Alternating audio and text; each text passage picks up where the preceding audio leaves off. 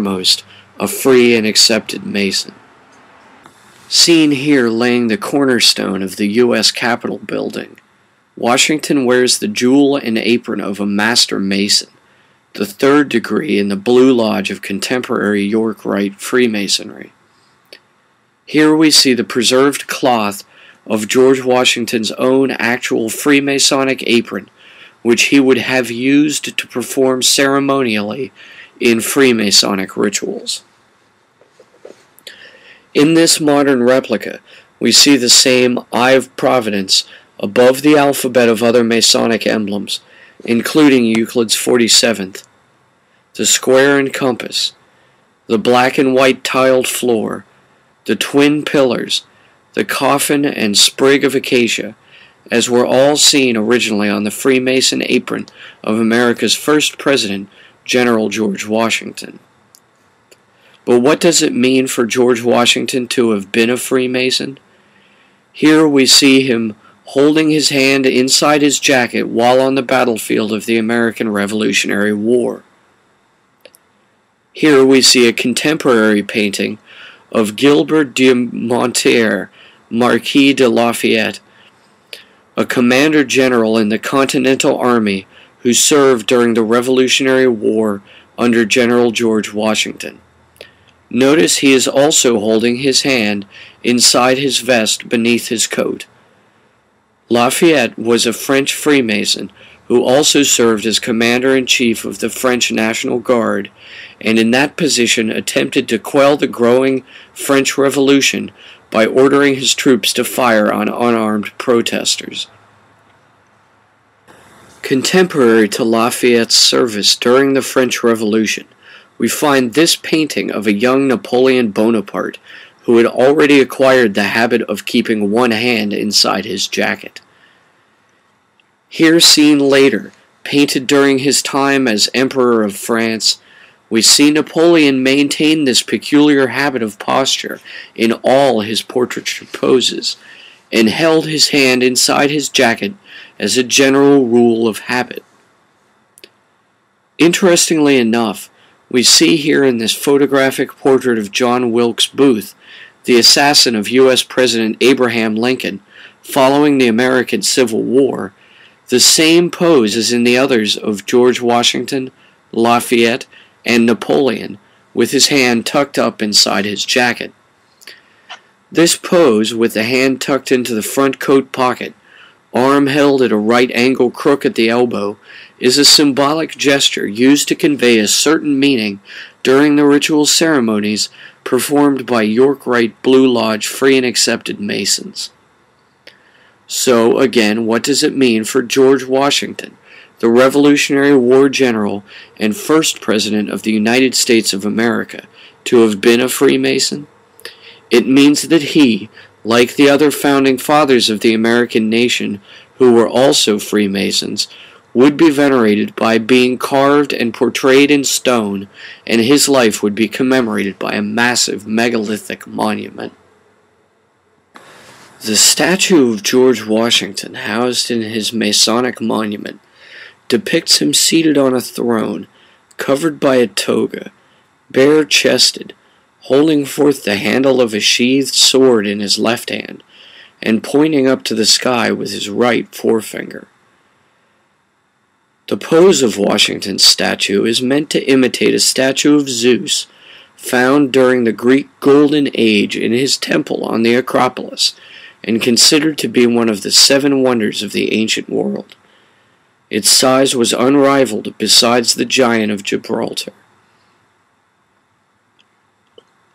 This Roman duplicate shows on a much smaller scale roughly what the statue's pose was, holding forth a lightning bolt in his right hand and pointing to himself with his left forefinger.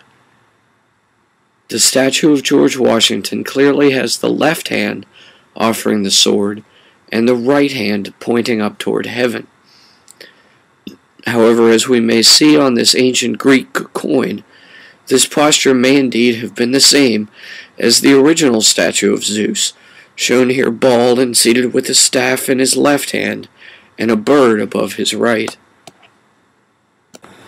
The symbolism of depicting General Washington, who became the first president of the Democratic Republic of America, in the same posture as the ancient statue of Zeus, king over the pantheon of other gods, draws more than an allusion to the divine authority of the office in the form of Washington's offering the methods of war and peace to the onlooker. It also symbolizes the place of this office in the constellation of other roles played by the Founding Fathers, commemorated in stone as well. The painting in the oculus of the dome above the statue of George Washington in the pose of the Greek god Zeus in his Masonic monument shows Washington seated among a circle of angels in rationalist-era ultra-realism style. In this painting that rivals the concept of the Sistine Chapel ceiling frescoes by Michelangelo, we see Washington conversing with a round table of angelic hosts from below looking up, such that he appears to be floating on a ring of cloud above the onlooker at a round table meeting of angels. Most of the Founding Fathers and many of the earliest presidents following George Washington were Freemasons. The Boston Tea Party had been organized by Freemasons from the Green Dragon pub, which served also as a York Rite Lodge. Most of the signers of both the Declaration of Independence and the Constitution of the United States were Freemasons. For these reasons, we will examine only a few of these famous men who have had their contributions to American history preserved in stone monuments in Washington, D.C., the federal capital of the USA. The quote that goes, "I have sworn upon the altar of God eternal hostility against every form of tyranny over the mind of man," is attributed to the great deist philosopher of the American Revolutionary era, framer of the Constitution and author of the Bill of Rights, and Freemason, Thomas Jefferson. As we can see here, the Jefferson Memorial Building in Washington, D.C. sits with its front face of pillars and angled roof like a Spartan interpretation of the Athenian Acropolis architecture, facing the shore of the Potomac River. Inside the rotunda, beneath the exact oculus of the enormous domed roof of the Jefferson Memorial, is a huge statue of Thomas Jefferson, holding a rolled-up copy of a scroll meant to symbolize the U.S. Constitution. This statue is several times life-size scale and faces east to symbolize Jefferson's Masonic role as a light bringer. The enormous rotunda is surrounded by 4 walls containing etched sayings of Jefferson's, and above it is the oculus of the domed ceiling. Around the rim of the oculus's dome ceiling is written Jefferson's most famous saying, "I have sworn upon the altar of God eternal hostility against every form of tyranny over the mind of man," that typifies his transcendentalist deism and flair for liberal democratic thinking. Other quotes by Jefferson adorn the walls of his memorial, such as this one dealing with the modernization and reinterpretation of constitutional laws, this one expressing his feelings on slavery and education, and this one stating unequivocally his passion for the right of freedom of expression. Next in our tour of the Founding Fathers' Masonic memorials in Washington, D.C., is this building, designed after the ancient temple of Zeus itself, called the Lincoln Memorial, built to honor the 16th U.S. President, Abraham Lincoln. As the Jefferson Memorial, the Lincoln Memorial also houses an enormous statue of its subject. However, while Jefferson's statue is metal and standing upright, Lincoln is carved from marble and sitting down.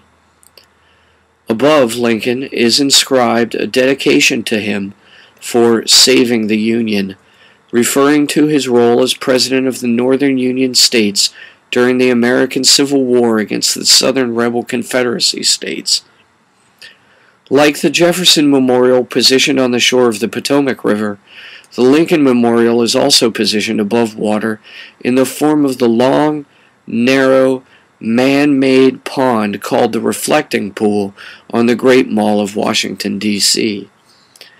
Because of this, as Lincoln's enormous statue faces west, he is always looking in the direction of the reflecting pool and, across it from the Lincoln Memorial, at the enormous stele of the Washington Monument. The stele of the Washington Monument is directly west from the Lincoln Memorial at the opposite end of the long reflecting pool and, at an angle further to the west from the Washington Monument stele, is the Capitol building housing the Congress of the U.S. government. The Washington Monument is, like the separate Washington Masonic Monument, an enormous stele designed to resemble the so-called Cleopatra's Needle stele designs of ancient Egypt. The difference between the Washington Monument stele and the stele of ancient Egypt is that the Washington Monument is hollow and contains a staircase and elevator that ascend to the top. Here is a view from the top of the Washington Monument of the Lincoln Memorial at the opposite end of the reflecting pool. The orientation of the Lincoln Memorial to the Washington Monument forms a line along the long, narrow reflecting pool between them. At an angle from this line, beyond the Washington Monument, in a western direction, is the Capitol building, which serves as the location for the dual Senate and House of Representatives. The Washington Monument is shaped like an Egyptian stele, which were often used to measure changes in duration over the seasons of the length of the day by measuring the length of shadows cast by the stele at various points throughout the day. The role of the Washington Monument stele is similar, with the reflecting pool acting like an enormous mirror by which to place a stationary landmark for measuring the stele's shadow. The last Masonic founding father of the U.S. Democratic Republic, we will cover here briefly, does not have a memorial or monument built to him in Washington, D.C., however is often unrecognized for the contribution he was in the room during the designing of, that being the U.S. Great Seal itself, both front and back. It is possible the trenchard sketch for the eye atop the pyramid symbol was transmitted by Benjamin Franklin from the European Freemason lodges where the Illuminati had infiltrated to suppress Jacobinism, brought back by him as America's first French ambassador, and incorporated into the original designs for the Great Seal of the USA. We know that Franklin was an active Freemason, for he wrote about Masonry from the point of view of a Mason himself, and is thus remembered as not only one of the founding luminaries of the American Democratic Republic, but also a free-thinking scientific genius of the Age of Reason. Here we see a modern depiction of Benjamin Franklin in the same coat of Masonic dress as we are already now familiar with from seeing George Washington wearing it. The apron, the jewel, the surrounding symbols of the working tools of craft masonry all appear like the authentic art depicting George Washington in his garb and attire as a Freemason. However, this modern depiction of Benjamin Franklin dressed as a Freemason is a forgery, or rather, is plagiarized from another picture, which shows the same layout, but a different person at the focal point of the portrait than Franklin. This older and original painting shows not Ben Franklin, but the Marquis Lafayette. It is known Lafayette was a Freemason, along with Franklin and Washington, and we are reminded again of the connection between Lafayette and Washington, formed by Franklin, all of whom were Masons. Lafayette's peculiar pose, copied by Washington and Napoleon alike,